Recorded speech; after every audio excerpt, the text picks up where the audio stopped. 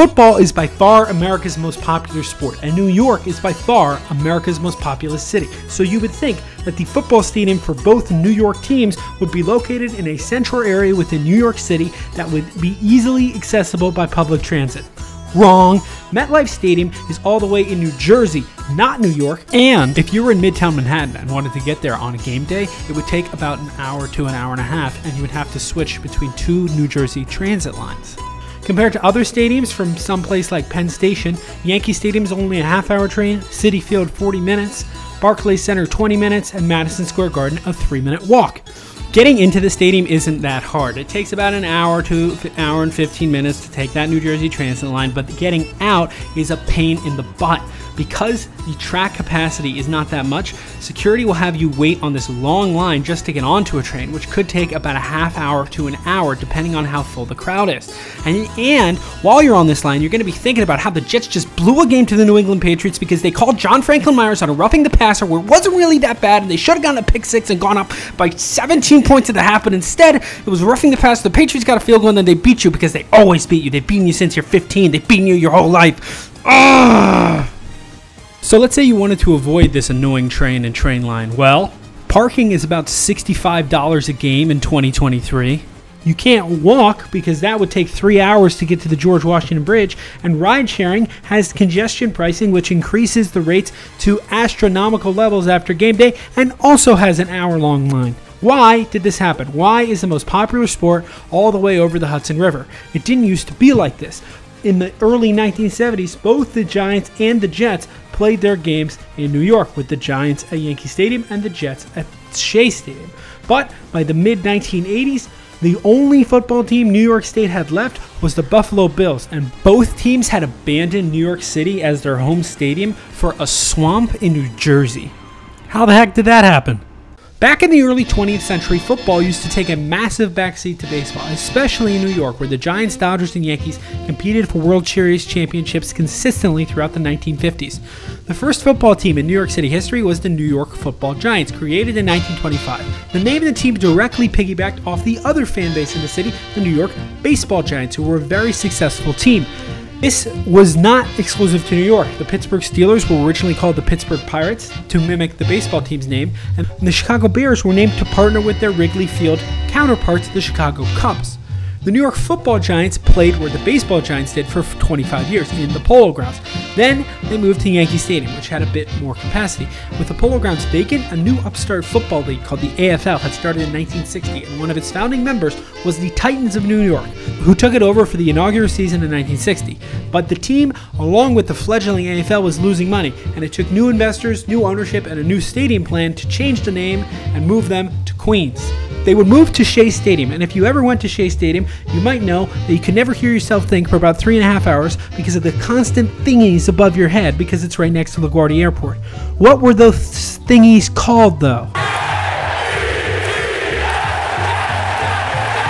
Even though Jets are super cool, the Jets have consistently not used Jets in their logo for almost their entire history.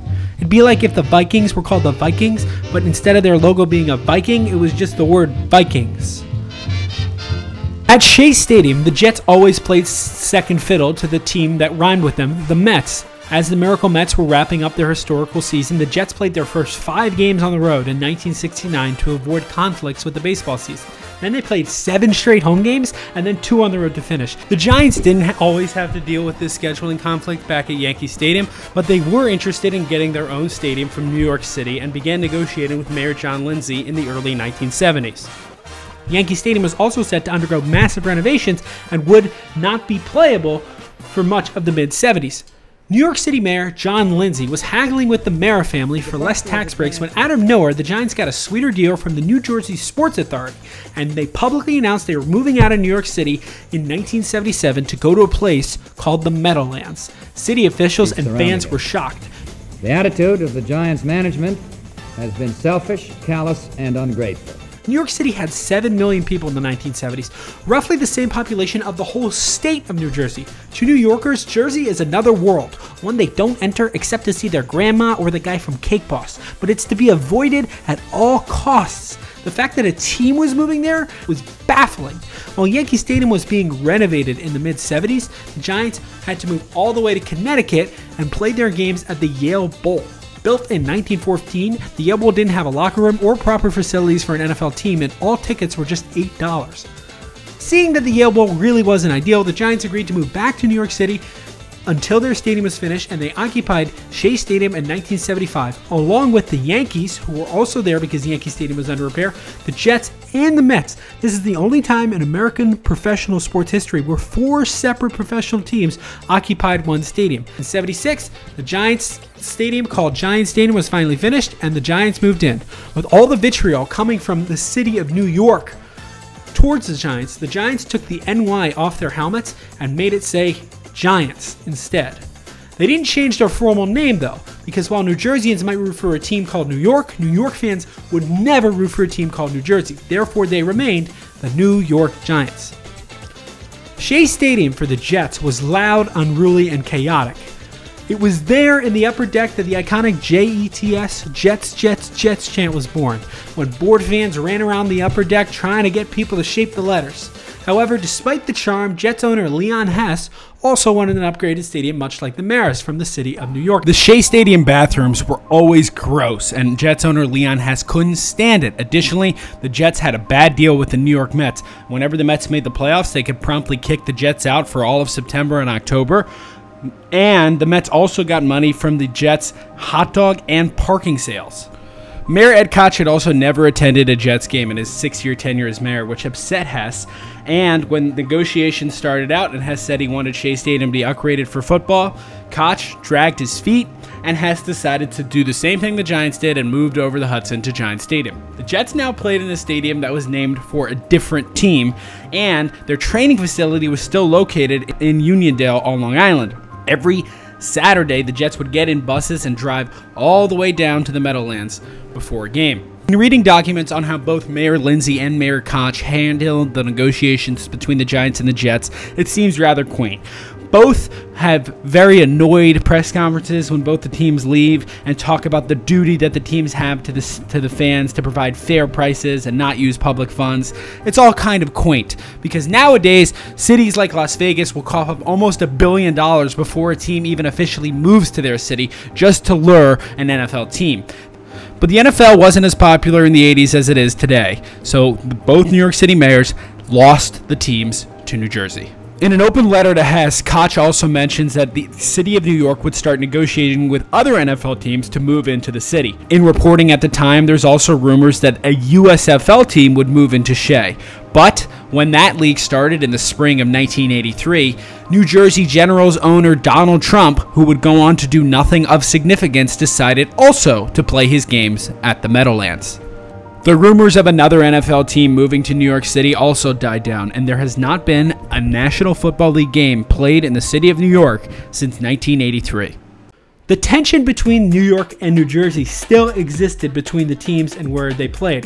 When the Giants were on the doorstep of winning their first Super Bowl, Mayor Ed Koch said he would not hold a ticker tape parade if they win in the Canyon of Heroes in Lower Manhattan. I don't think that New Yorkers want to take hard-earned taxpayers' money and spend it on a foreign team. The Giants did win the Super Bowl, and instead of the parade in Manhattan, they just had a little ceremony at Giants Stadium in East Rutherford, and that was all.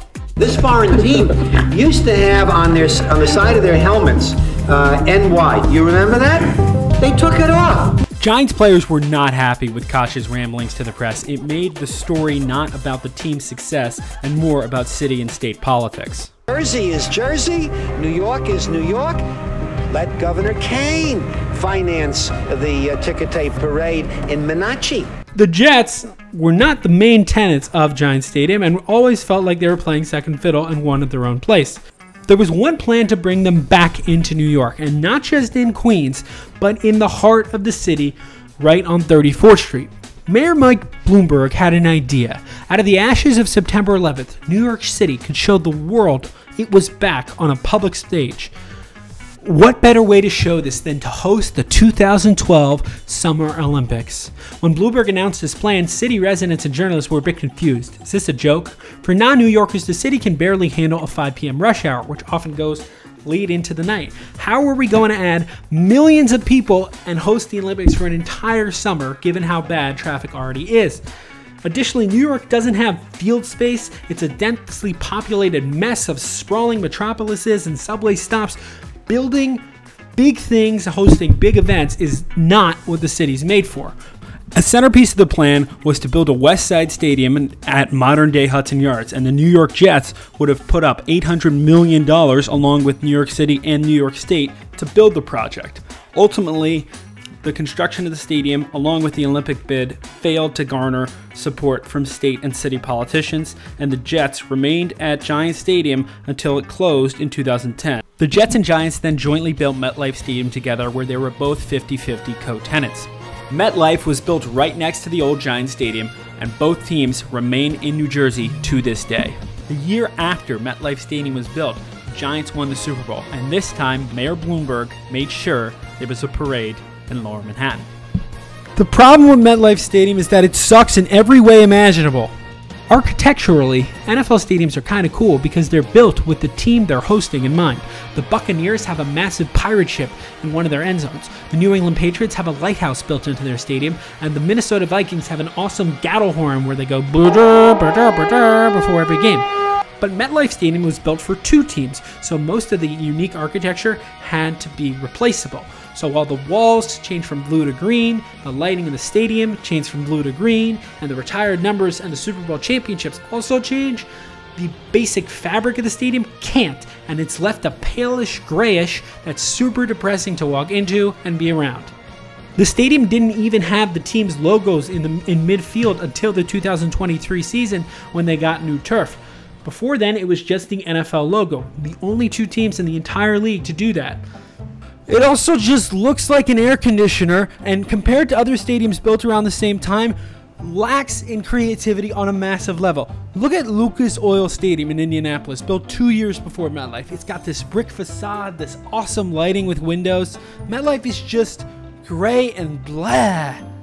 And it's not like a stadium that's used by two NFL teams couldn't look cool. In 2020, SoFi Stadium opened in Los Angeles and now hosts the Rams and the Chargers, and it looks awesome. It's got this awesome white roof, hosted the Super Bowl 2 years ago, and it's got this sweet scoreboard ring in the middle of it.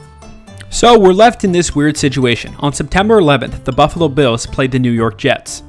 On many schedules, this may appear Buffalo versus New York, which is weird because Buffalo is New York and New York isn't New York, it's New Jersey. And even though both the teams play in New Jersey, they're still both called New York. So while the stadium is super hard to get to, and the state of New Jersey spent $1.6 billion to build an air conditioning, MetLife Stadium still gathers 80,000 people on fall Sundays to watch our team suck and blow every chance of hope imaginable all the time.